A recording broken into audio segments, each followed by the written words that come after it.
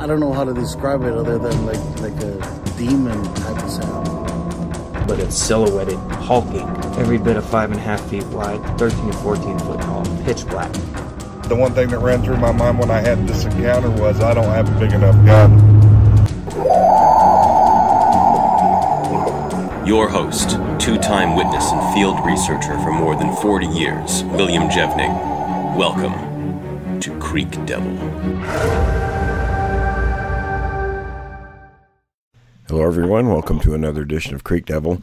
As I mentioned on the last episode, I was in New Mexico on vacation for a couple of weeks recently, and it just happened to be that I was in the same town where TW lives. You know, everybody's heard TW on the show before. We're going to cover some things that we have covered previously with him because I took pictures of the locations where some of the things have happened in the past there. So I thought it would be interesting to, you know, kind of recap some of those, and then we'll post the photographs so you can actually see where these events took place. And there was also a recent one while I was down there. An event happened, an encounter happened just 3 weeks prior to my going there. So that's what we're going to do with this episode. So TW, how you doing, man? I'm doing good. How about y'all? We're doing fine. I'm kind of missing being on vacation, but you know, it's kind of the way things go. You know, that's the bad thing about vacation. You finally get into the groove of it, you start to enjoy it, and you got to go back to work. I know. I could definitely be retired. It wouldn't bother me a bit. So let's, Tom, I'm going to have you go ahead and kick things off, I think, since Tom bought he's got a Blue Yeti microphone like I have now. So let's go ahead and begin, I guess, with the most recent thing that happened there, TW. Yeah. Well, I mean, not far from where my house is, there's an area that's, you know, believe it or not, of somewhat significant historical prominence. It was an area where Billy the Kid and his gang used to hide out. It's also the stretch of land that the Butterfield stagecoach line used to run across as it was coming from Sacramento, California into New Mexico on into Oklahoma. There were some kids out there. It's all on BLM land. There were some kids out there, probably, if I remember right, it wasn't, but maybe about a month or so ago that they were out there, and they were out there drinking, having a good time. When I first heard it, I was like, yeah, they're out there drinking, all right. They're out there probably smoking pot. But they were out there with their friends, and all of a sudden, they started getting pelted with rocks. And, you know, they didn't think much of it. You know, they just thought, you know, one of the kids was playing a joke until the thing stood up. And it was in the well, you know, Will, you've seen it. It's all mesquite and creosote bush. This thing probably had been watching them for a while, and stood up. Kids noticed it. They're like, adios, see you later, bye. We don't need to be in here anymore. And a friend of mine that's deputy that took the report, because the kids were pretty well rattled, kind of told me about it. And I kind of asked him, I said, you gonna file the report? And he goes, oh, hell no. I don't want to get fired. I kind of laughed at him. I'm like, well, let me go out there and see what's really going on. That could be some clown out there just jacking with them. Well, when I went out there, and he told me exactly where it was, that whole area is for lack of a better way to put it, it's a washout draw is what it is. So So I get in there and I start looking around and I start seeing signs. Stacked rocks, broken limbs, definite trail paths going in and out of there that weren't there before and hadn't been there in a while. So, it got me to thinking, okay, what could be here? But when I was at that one spot where they were parked, because they weren't even really in the draw, they were just next to it. Got me to thinking that's probably might be a transient band. And if it is, then that's probably what they're using as a nursery. There's dirt there, but it's so hard packed. There's no way that they'd be able to sink a foot in it unless it got wet. It'd have to be wet for a while. But it's really kind of riverstone, washout rock area, so you're not going to find too many tracks. But the stacked stones, they were all over the place. So, it was kind of an interesting daylight encounter. It happened right about dusk. And it was, I have every confidence that these kids saw what they thought they saw. Yeah, I took some pictures of the rock stacks. Those are very interesting. Tom, Brian, you guys have questions about this particular incident? Yeah, I do. First question, or just comment, is, I was telling Will, maybe the Bigfoot just wanted some beer and they weren't sharing. That aside, did the kids, did they give the deputy a description, like maybe how big it was or what color it was, or, any kind of details? What Mikey had told me is that they said it was real big, hairy. It was dark color. They couldn't distinguish, because there was 3 boys. They couldn't distinguish whether it was black, dark brown, or a really, really dark red. So it was, that's why I kind of said, okay, maybe they were in there smoking pot.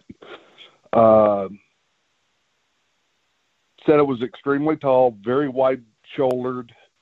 Mikey said the 2 boys, which are football players, stood together, and he said it was wider than us put together. And he said these are pretty good-sized kids. These are kids that are, 6'3", 6'4", and weigh about, 285 apiece. So they're pretty broad-shouldered cats. And I'm like, okay, well, maybe they saw something. Maybe they didn't. Said it was about 30 yards behind them when it stood up. And said just glared at them. And that's when they said, we're out of here, bye. And they took off.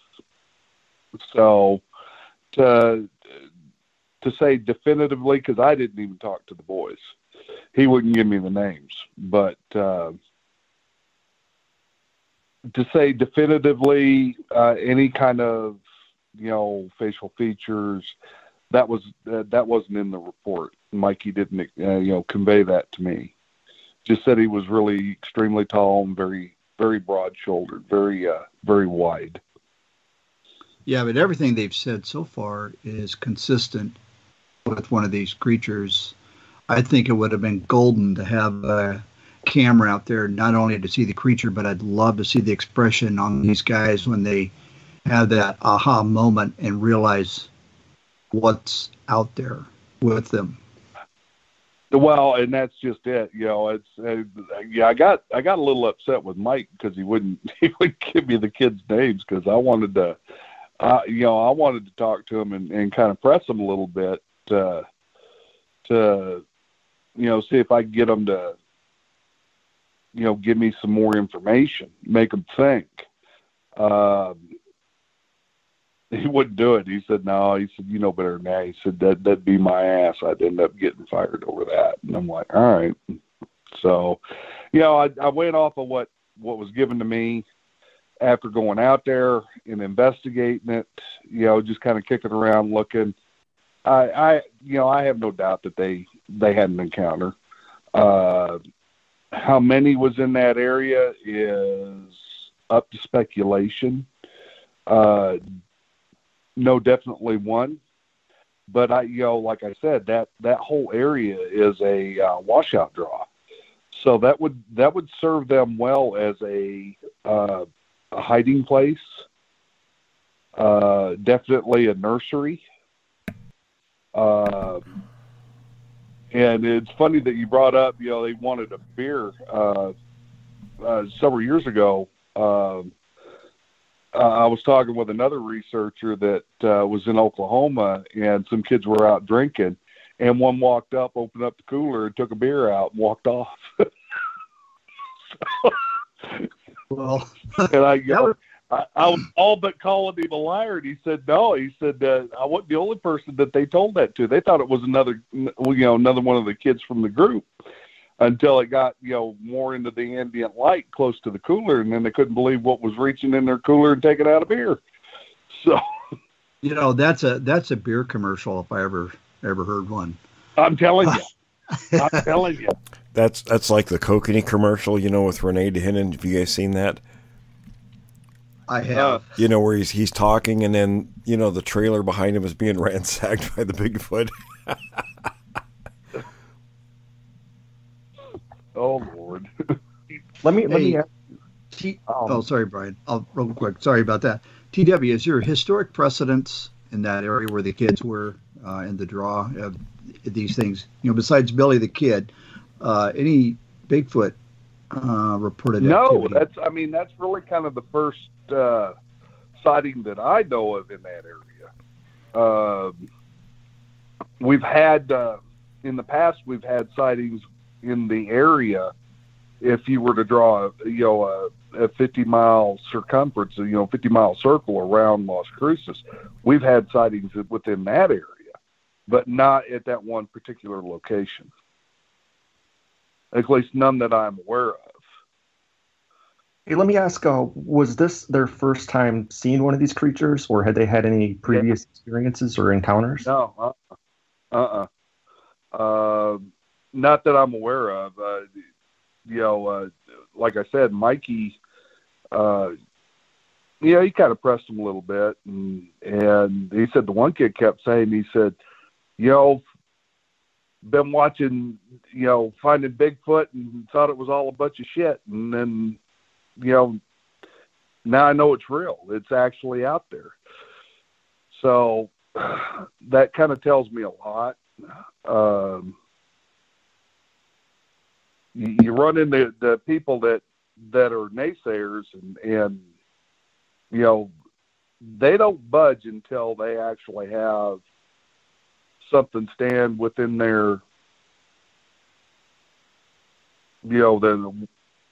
their viewing field, and they can't explain it. It totally disrupts what they believe is real and what isn't. Right. Now, when they left, did they say whether the Bigfoot went back into hiding, or did it sort of walk after them, or? They didn't. At least not as far as what Mikey had told me. He said they just got out of the area. As a matter of fact, and it's not a short trip getting out of that area. We're probably back off the main road by at least 2.5, 3 miles. And that's like I said, it's when I first heard it, I'm like, okay, they're back there partying, probably smoking dope. It's a great area for them to do all that stuff and not be bothered with law enforcement, not be bothered with neighbors or somebody ratting them out to their parents.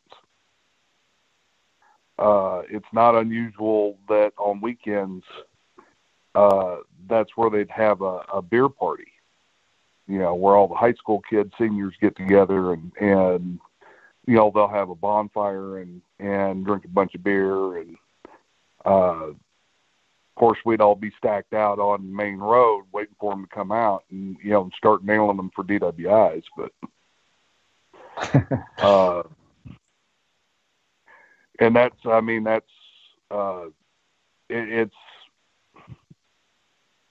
it's an odd area because as the crow flies, there's water resources all over the place. There's an old way station where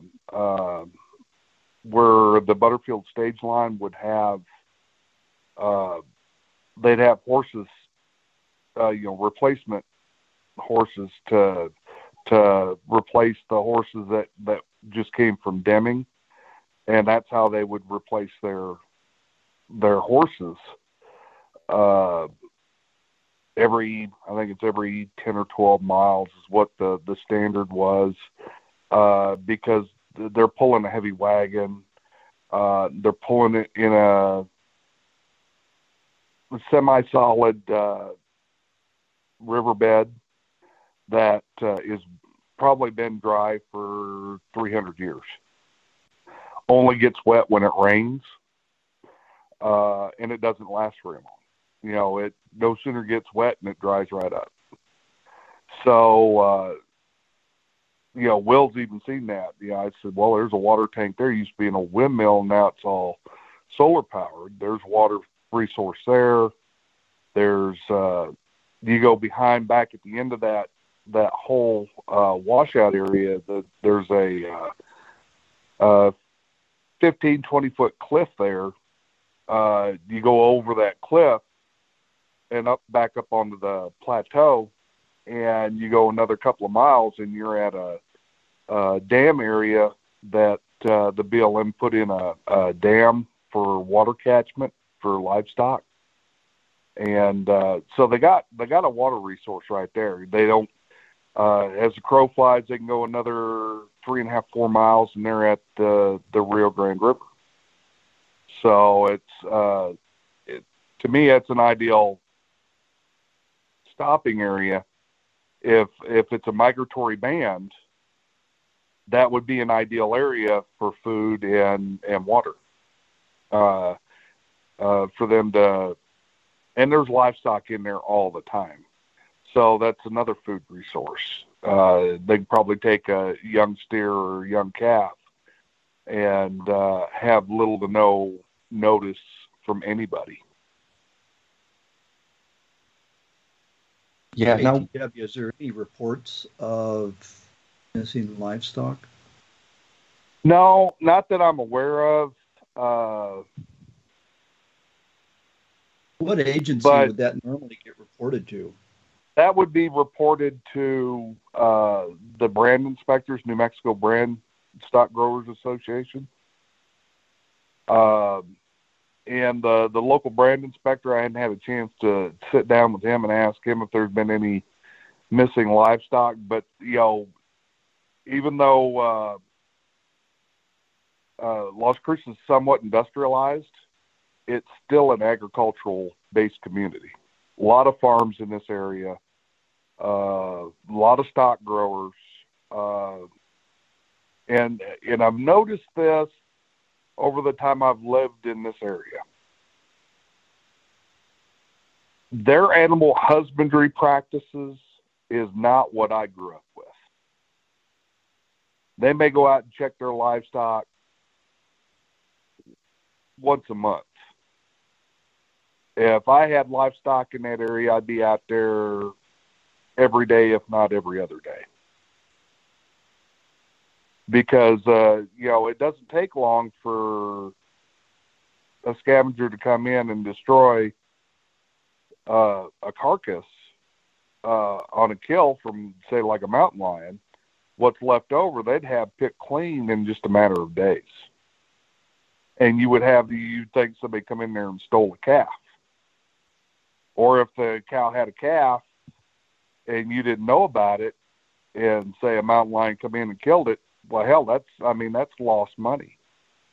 But you'd never know.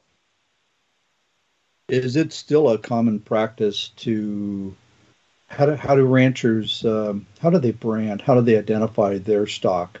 They still brand. They earmark, ear tags.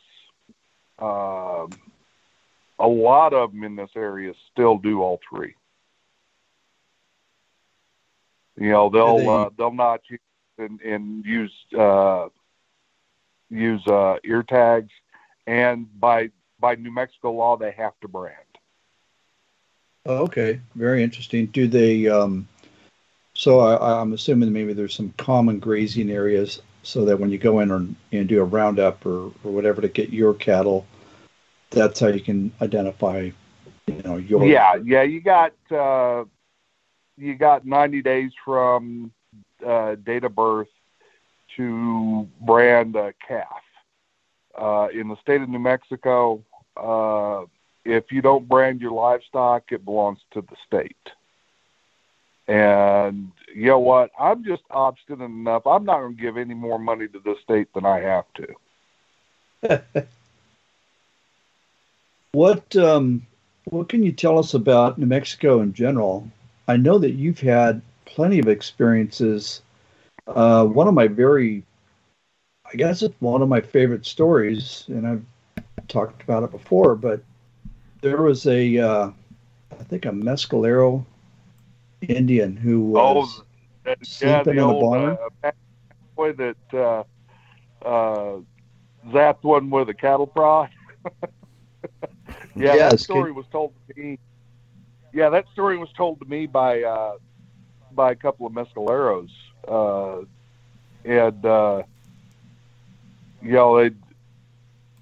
he goes up into the loft after a day of working, helping brand cattle. He's sleeping in the hayloft, and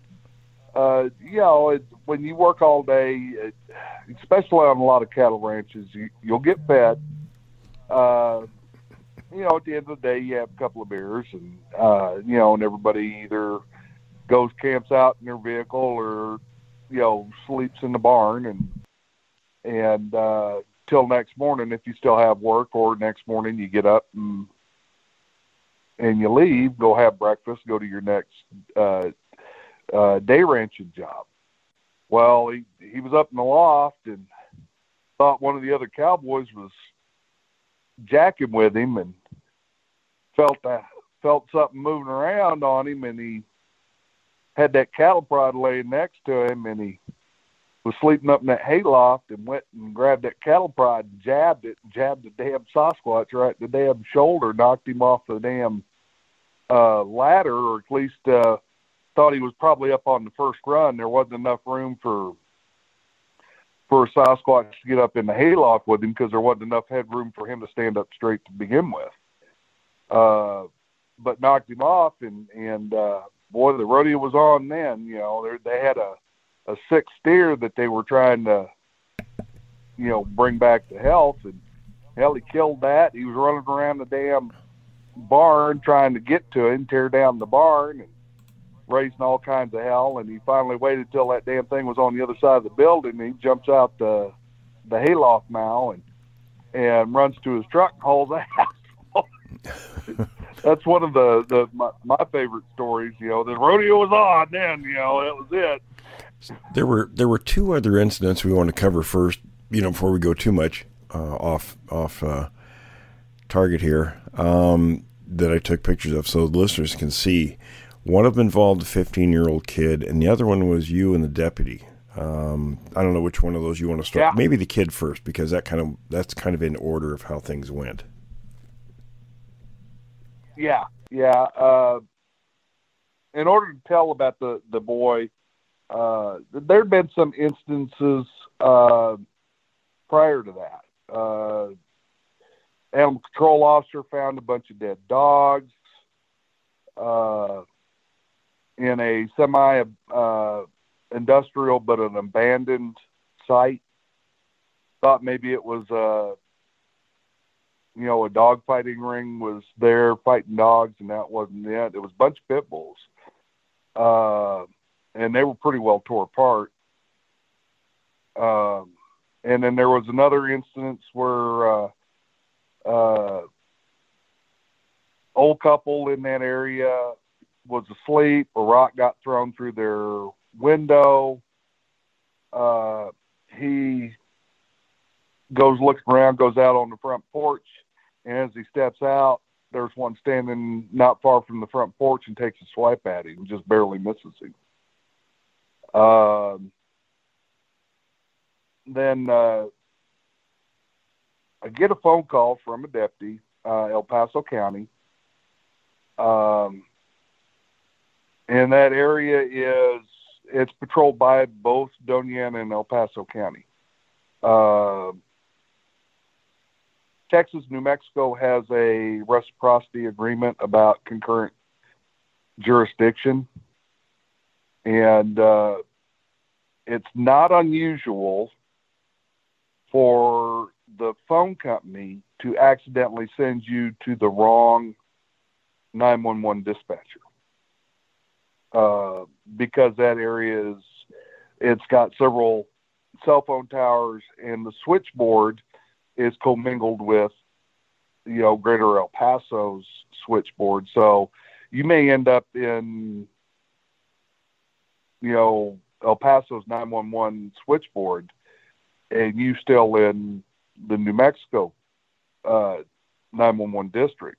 But there's concurrent jurisdiction, so there's patrolling by both, Texas and New Mexico deputies. Anyways, boy was at a friend's house. It was late at night, not terribly late, probably 8:30, 9 o'clock. Decides to go home.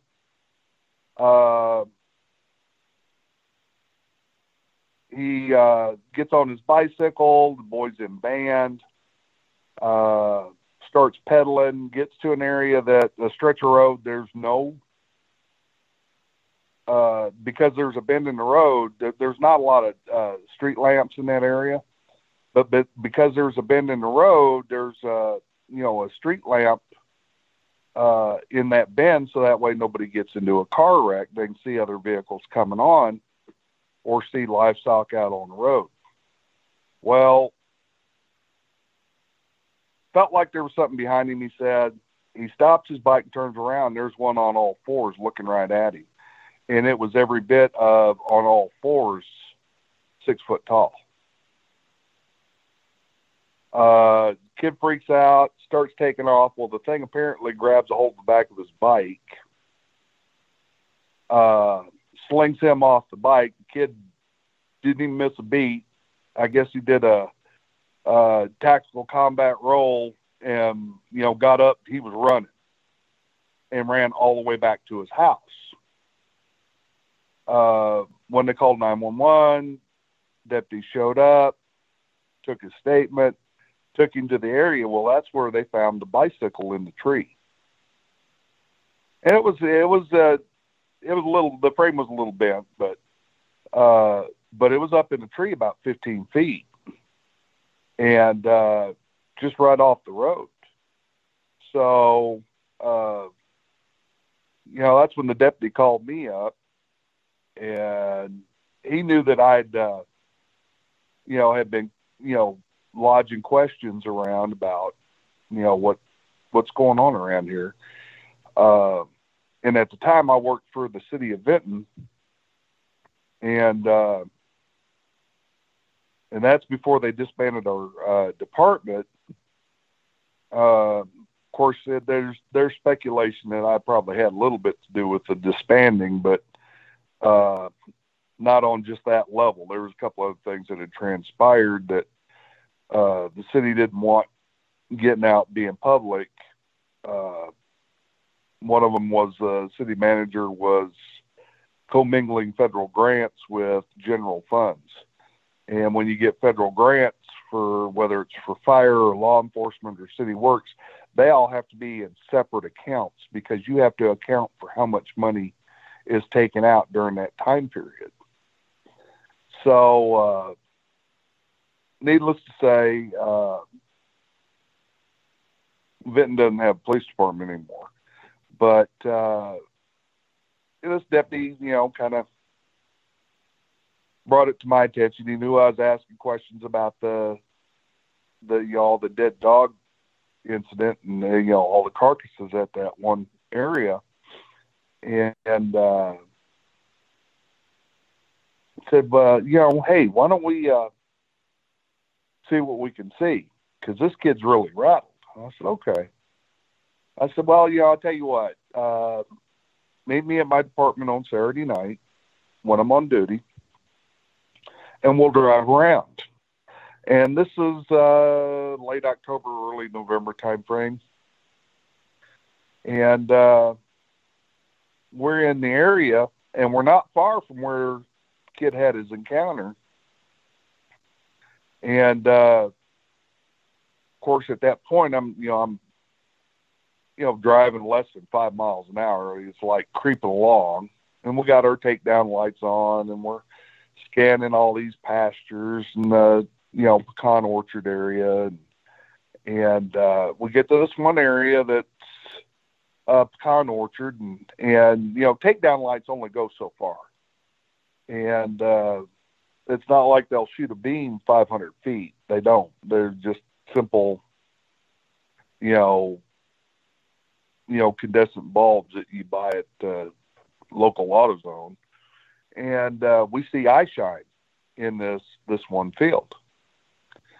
And it's a fairly new pecan orchard. It's got some older trees in it, but not a whole lot. It's got more newer growth in there than it does anything else. And as we're counting all the different sets of eyes that we see in this field, something had come up right from behind us, and it roared. Well, Deputy Gonzalez springs a leak. I step on it, and I damn near wreck trying to get us out of the area. And I'm texting Will the whole time saying, holy shit, he's right behind us. And as I get him up to, the Denny's, which isn't that far as a crow flies, it's probably less than 5 miles. You get over by Highway 10, and that's where the Denny's is at, and get him out of the patrol vehicle. And when I say Gonzalez sprung a leak, I ain't kidding. He pissed himself. And, the whole way getting to the Denny's, he's like, it roared at us. It roared at us like a lion. It roared at us. And I'm like, yeah, I know. So, tried to get him up there and get him calmed down. Well, his supervisor shows up. Next thing I know, he gets in the vehicle with the supervisor, and I get to do another bout of pissing match with city council and a few other discreet individuals that had been apparently monitoring our activity. One of which I got to be pretty good friends with. But that's only because I pulled him over when he was running code. He was running code with siren, but no lights. And, I'd pull him over. And I'm like, hey, you know better to run code without lights. What the hell's going on? You're breaking prima facie speed. Do me a favor. Include me. Let me help you. I can probably help you out more than you'll ever want to admit. And there was 2 of them. One was a real ass. The other one actually ended up, like I said, started to become a pretty good friend. And he didn't view me as a threat. But the other one looked like a big giant biker. And I didn't have a whole lot of use for him. I thought he was a horse's ass, to be honest with you.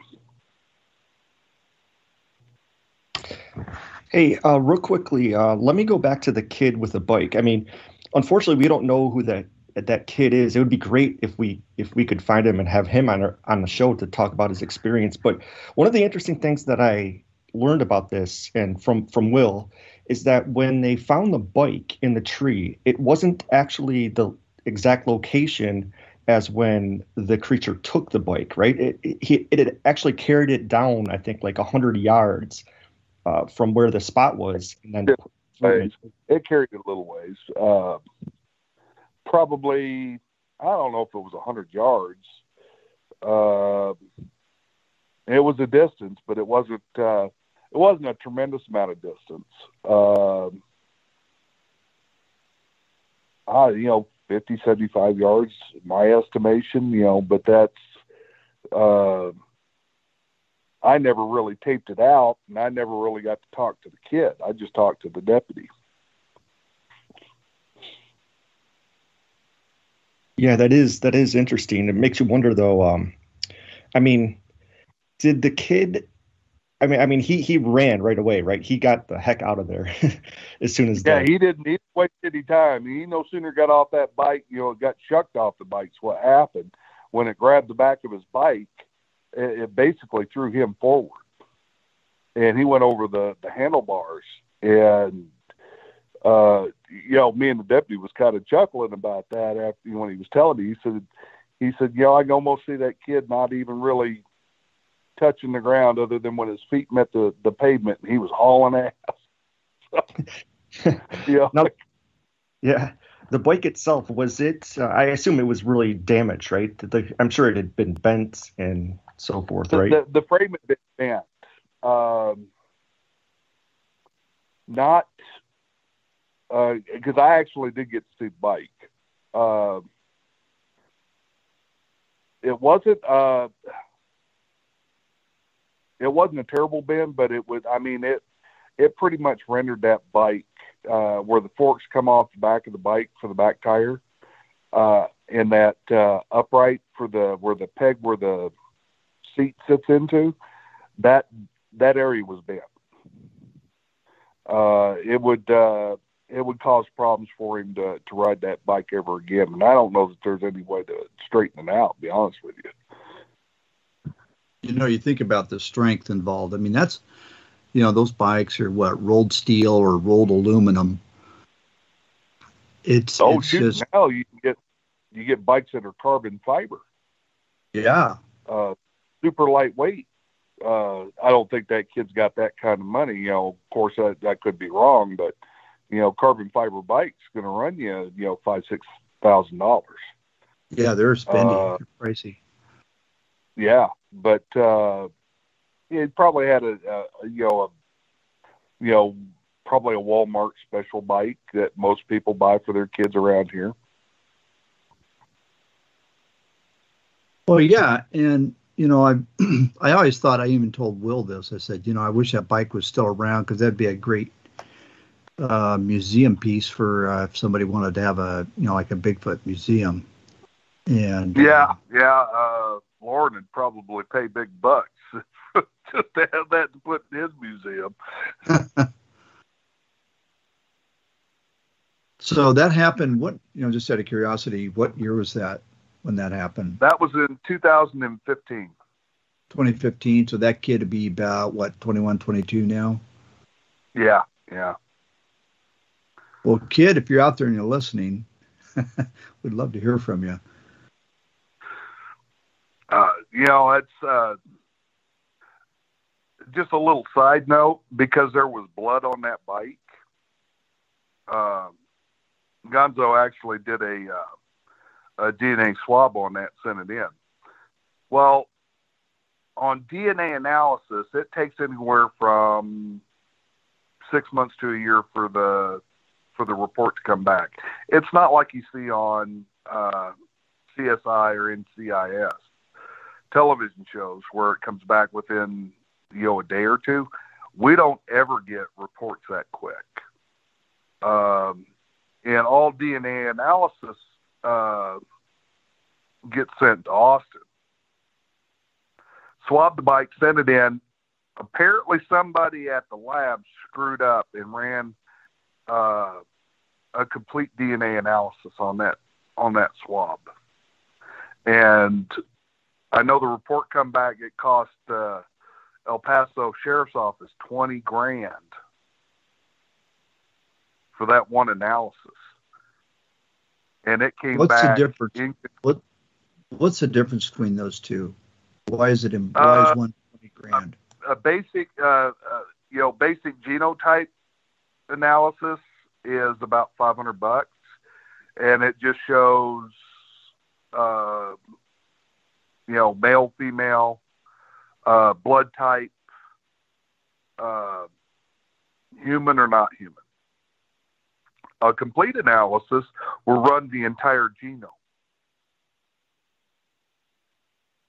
which when they put it in the sequencer, takes them a shit long time. I say a shit long time. It takes them 72 hours to run a complete genome. And when they ran that analysis, it had primate DNA attributes, had human DNA attributes, and had other attributes in there that they'd never seen before. Hey, let me ask, how was the creature's blood on the bike in the first place? Was it in the process of grabbing the bike, it cut itself, or did the kid probably what had happened is that when it grabbed the bike, it probably cut itself, because it was in the area where it was bent up, on the upright post where the seat goes in. And that's where they actually pulled the swab from. So I'm thinking maybe there was a reflector back there, and as it grabbed it, it cut itself on that metal bracket that holds the reflector. Do they keep the DNA? Does anybody keep that report, or does it just get chucked after a while? No, something like that is public record. Will you be able to get your hands on it? No, because I couldn't get my hands on it. Trust me, I tried. I was calling in favors galore. And they're not gonna, something like that. If there's a lab screw up, it doesn't apply to the initial crime. They still have to archive it. But where they archive it, I'm not real sure if it's at the sheriff's office or if they just send it to Austin. And I know when I worked for Salina PD, we sent all our archive DNA analysis to Austin, and they would archive it and they'd load it into CODIS. Do you think it was maybe intentionally concealed because of the results? Well, I know Gonzo got into a shitload of trouble because they charged the sheriff $20,000 for the report. So, your guess is as good as mine, but I'd probably say.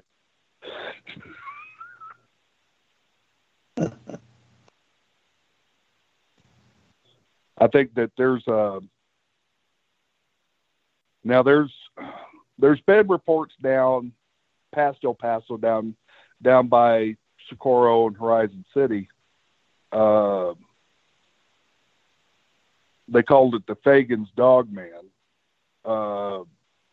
Several years ago, they had several encounters down that way, which is still El Paso County. And it caused a big stir, in the late 90s.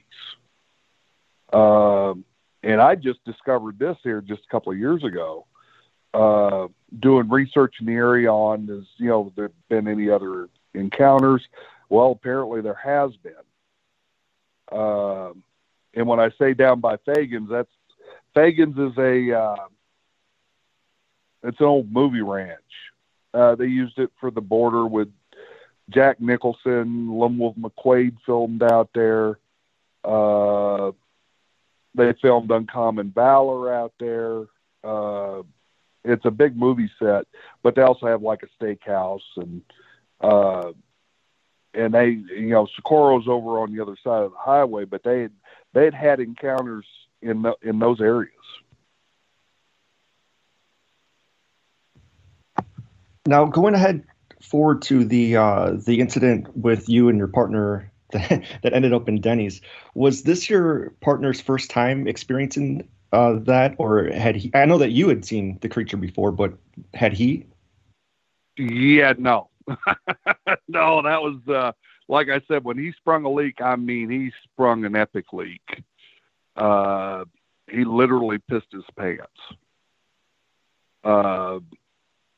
And he had never, he was kind of he's one of those cops that's like, okay, something's going on out here. Let's check it out. I don't know exactly what, but let's find out what it is, and then we can go from there. When we got roared at, I think that pretty much put him in the column of, yeah, I know it's there. Yeah.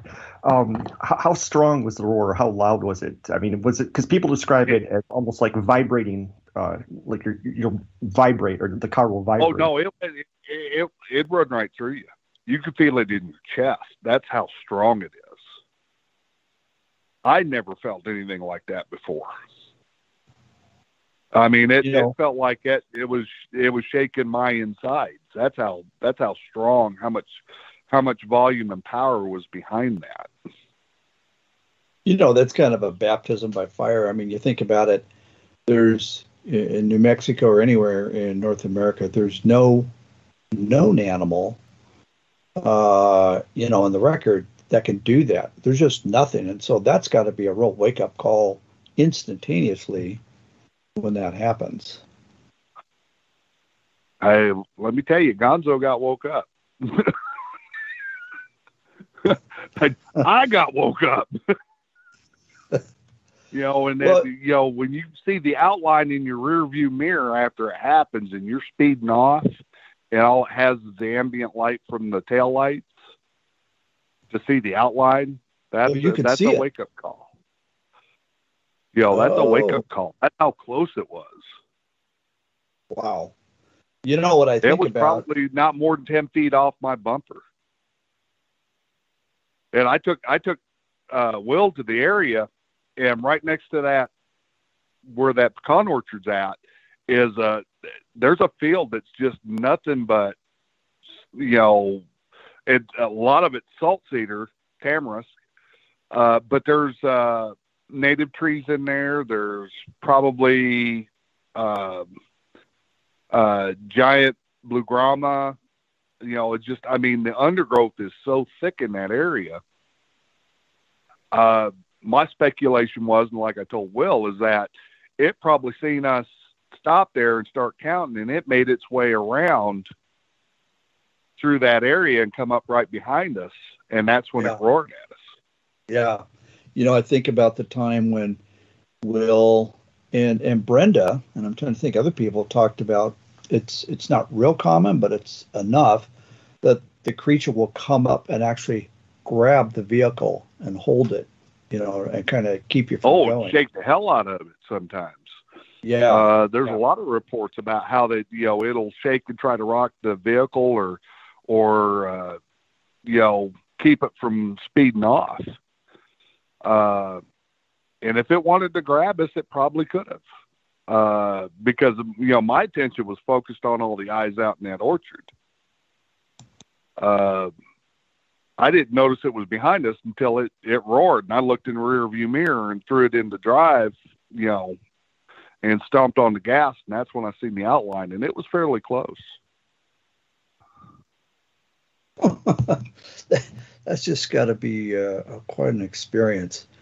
Two other experiences that you've talked about in the past. One of them is, I think there was a gentleman that was out watering his lawn or his garden, and one walked by and he squirted it with the hose. Can you relay that encounter to us? Yeah, that was over in the Three Rivers region. Friend of mine, Johnny, he's got, he's dead now. He passed away last year. He had a ranch in the Three Rivers area. Had potted tomato plants and, other vegetable plants. He grow in pots, not in like a typical garden. he's out there watering his plants, and one kind of surprised him in the scrub brush, stood up and was walking, and when he noticed it, he's like, oh shit. Well, as he noticed it, he, we had that water hose, shot it with the water hose. Well, that didn't go over real well.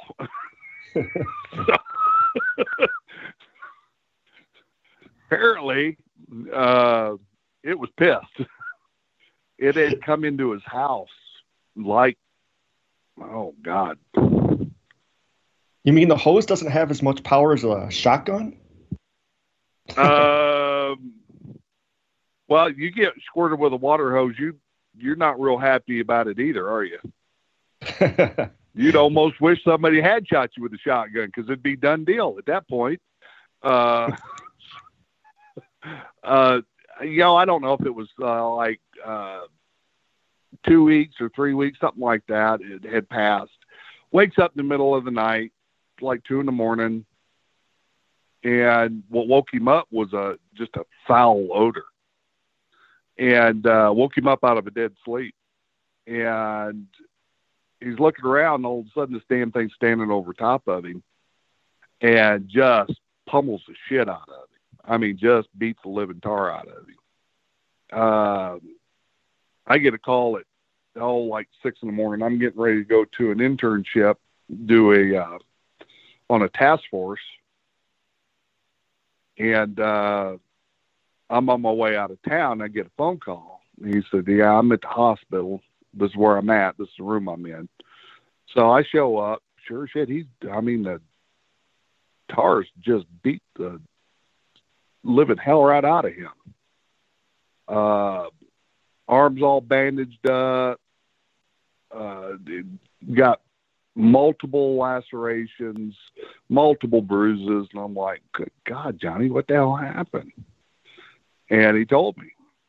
And then, of course, he said the effer bit my finger off, and he was missing a digit. And I'm like, holy shit. Apparently, when it grabbed him, it threw him up against the wall so damn hard it knocked him out. It bit the whole finger? Pinky? Or the... No, it was the middle finger. It was gone down to the second knuckle. So I'm thinking maybe he was trying to deflect blows and got it in the way, and the damn thing, it just reached down and bit the shit out of his finger, took it off. So anyways, I said, all right, well, where's your son? He told me. He said, he's on his way. I said, okay. So I go out there. Lo and behold, my buddy from Vinton, minus Grizzly Adams, the deranged biker, he's already out there. And I called a couple other researchers in the area, and they said, I said, do you mind if I go in? And he said, yeah, you can go in. He said, give me your phone. You're not taking any pictures. Son of a bitch. Oh, come on, Robert. And he goes, no pictures. So I go in, I'm kind of looking around, and this house is tore to shit. It's like a freight train went through it. Cabinets ripped off the walls, dishes busted, 150-year-old china cabinet in splinters.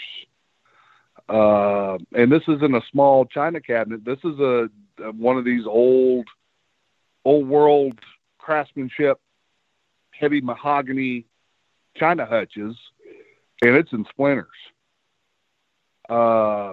Piss is all over the damn house. And Johnny's not a housekeeper, but I'm pretty sure he's housebroke enough that he removes the damn dishes out of the sink before he pees in it. And I can't see Johnny pissing all up and down his hallway. His bedroom's a shambles.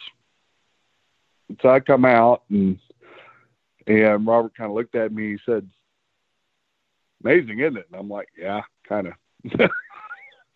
Holy shit. And he said, just so you know, this never happened. I'm like, yeah, figures. Well, it wasn't long after that, Johnny got out of the hospital. Johnny mysteriously sold his ranch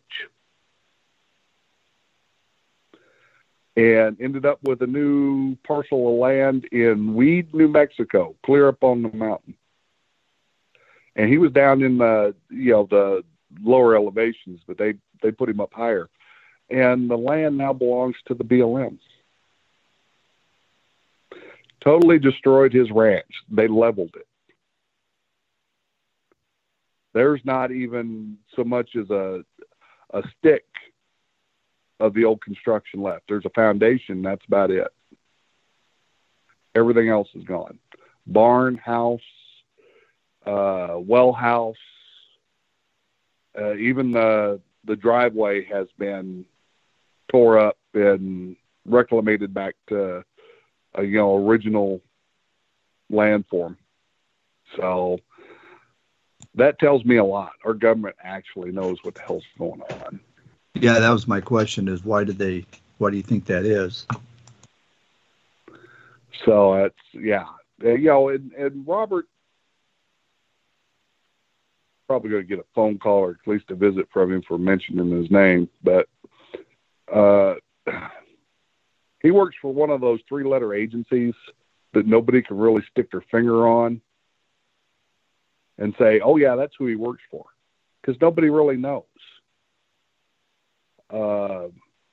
I've seen him with a Department of Homeland Defense badge. I've also seen him with Department of Agriculture badge. So nobody really knows exactly what department he works for. But he does have law enforcement credentials. And, at one point he told me, he said, this is what I do for a living.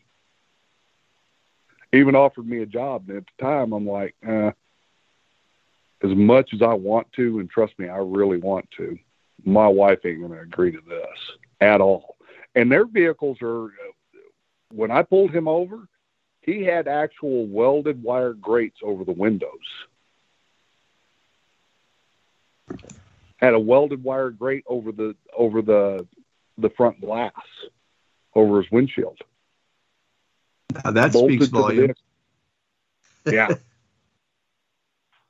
I took a picture of his one of their vehicles. It wasn't his. It was one of the vehicles that I knew that was in his caravan. Because when we started having those instances back in 2015, you got to pick them out. They were all the same type vehicle, all moving in like a parade, all in a caravan.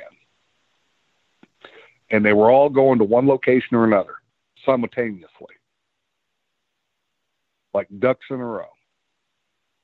And, I'd always see him and Grizzly Adams. And to this day, I still don't know who the hell Grizzly Adams really is. But he's, he's probably 6'3", about 250, likes to, push his weight around. And that's the, my understanding is they always go out in pairs. One plays good cop, the other one plays bad cop. And bad cop always looks like a biker. ATW, you had, actually, I had a couple more questions. One is the incident where the creature had thrown something through the window of that older couple. And as I recall, you'd gone into the backyard. And can you give us some details? That's a separate incident. Woman called up, this is Thanksgiving Eve night.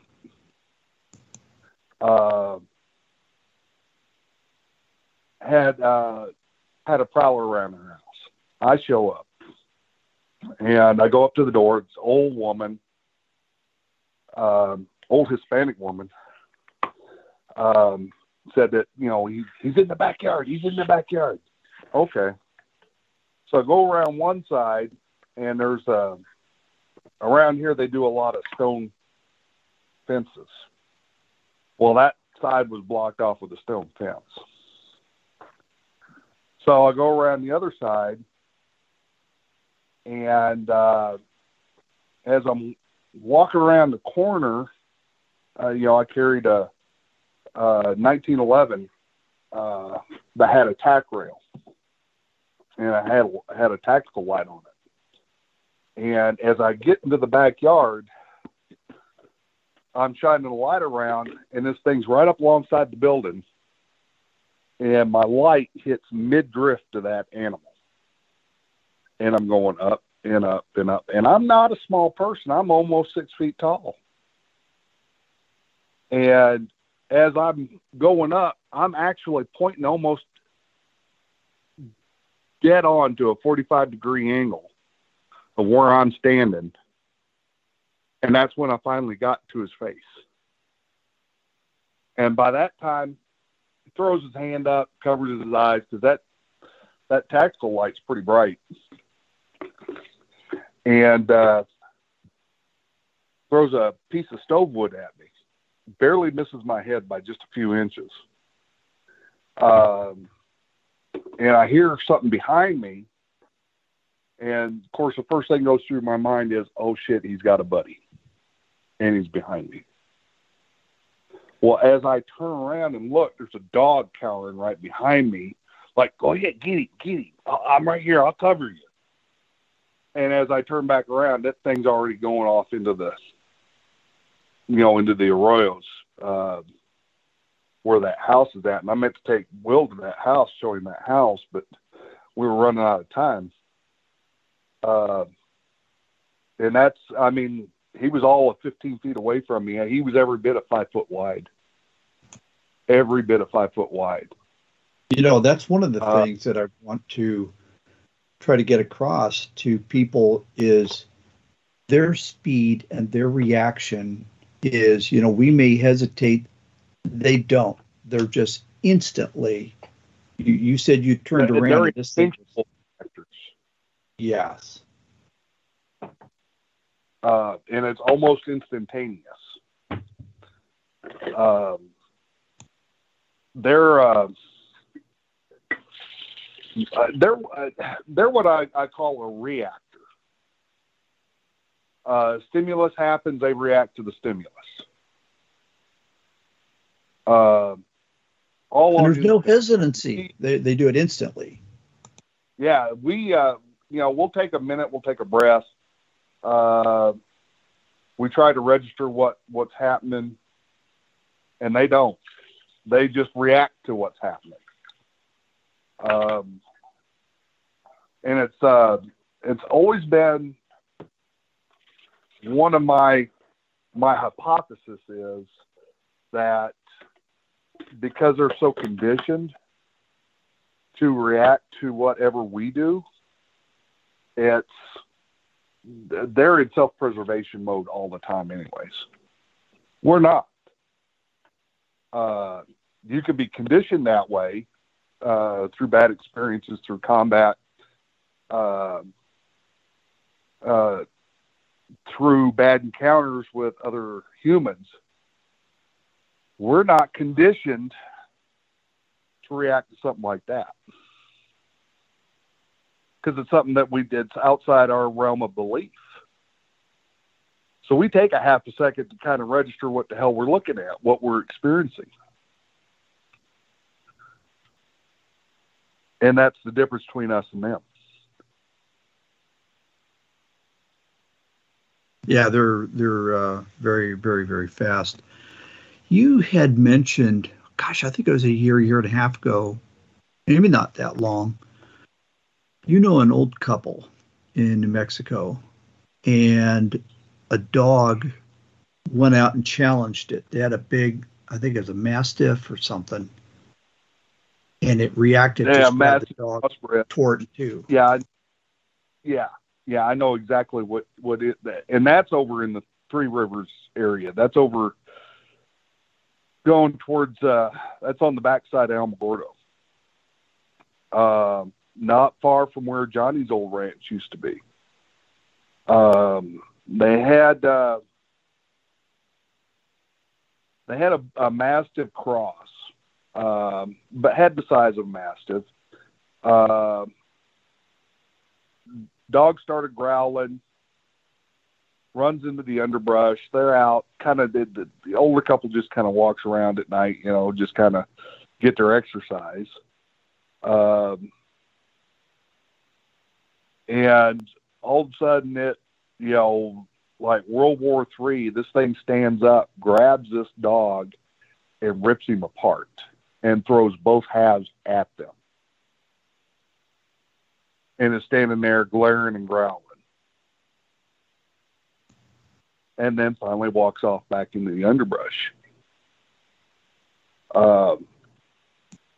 When I got the call, it was probably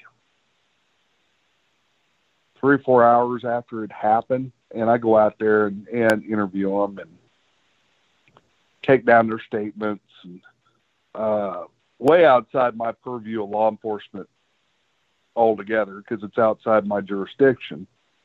But just, out of curiosity for, Sasquatch knowledge, and I wanted to find out exactly what happened. I take down their statements, and both of them had the same statement. This is what we're doing. This is what the dog did.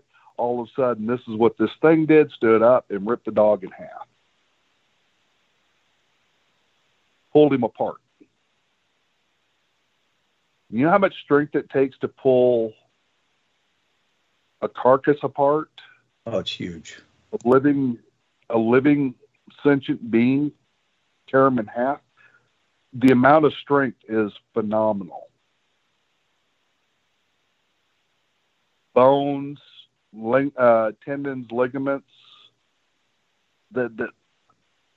That's probably the most resilient and the highest tensile strength things out there, just for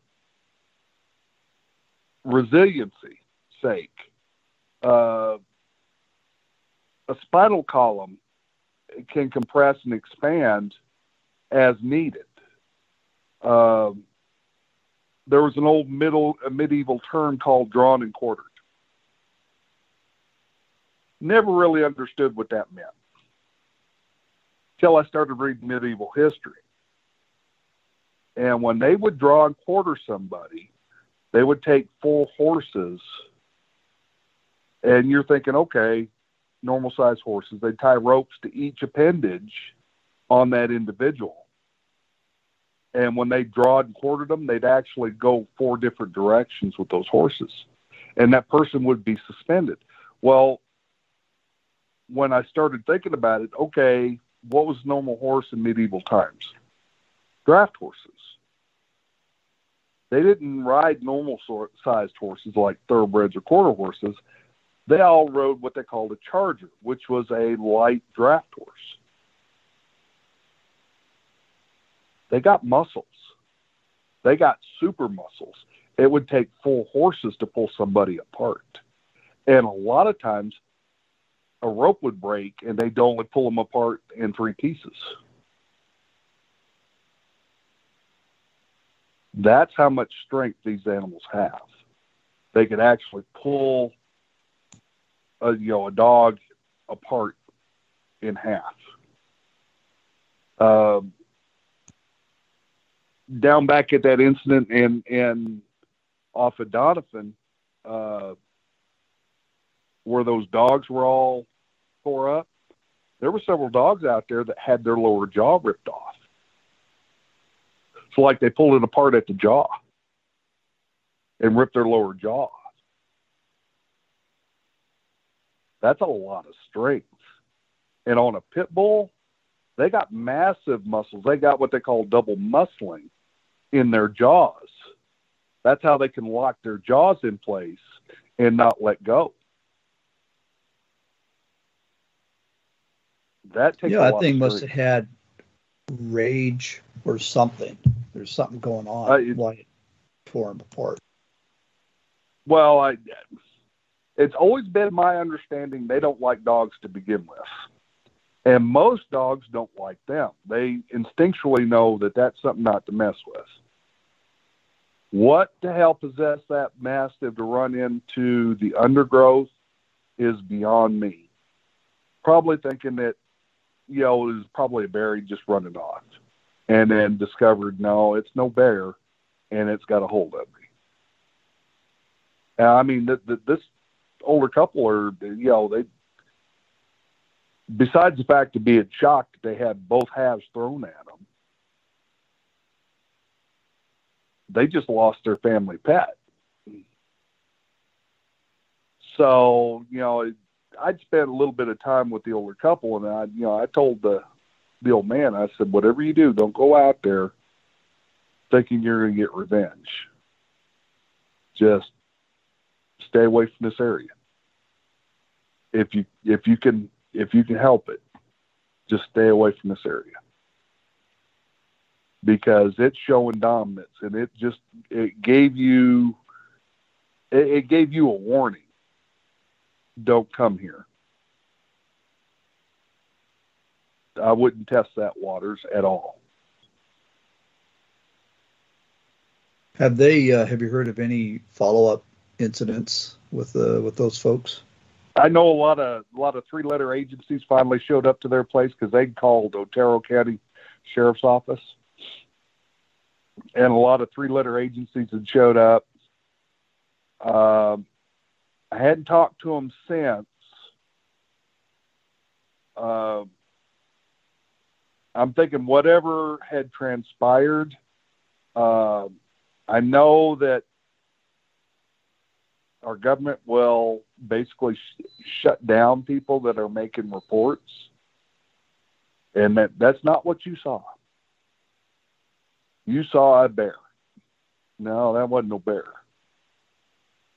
Bear doesn't have independent digits that move. A bear's not going to rip a dog in half and then throw both halves at you. It'll stand there and eat one of the halves.